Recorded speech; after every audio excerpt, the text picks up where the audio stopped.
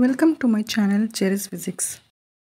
The dimensional formula of linear absorption coefficient is μm varies as dash of the incident wavelength and the atomic number of the absorber. The crystal is a dash grating. Who suggested that crystals can be used for the diffraction of X-rays? In Laue experiment, the central spot is due to the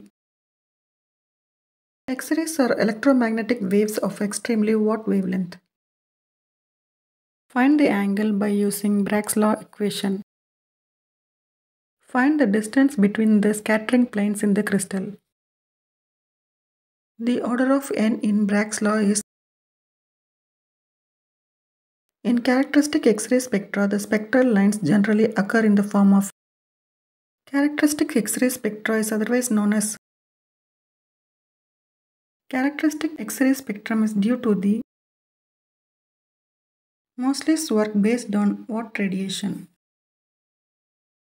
The frequency of the spectral line in the X-ray spectra varies dash of the atomic number of the element. According to Mosley's law, the atoms in the periodic table arranged according to their Mosley's law led to the discovery of new elements like. According to Mosley, what is the fundamental property of the elements? How X-rays are penetrating than ordinary light? Which statement is correct? A or B? Which statement is correct? A or B? Optical grating is of what dimension? What is the space between the atoms compared to the wavelength of X-ray? Lattice plane is also called as. Grating element is said to be the distance between.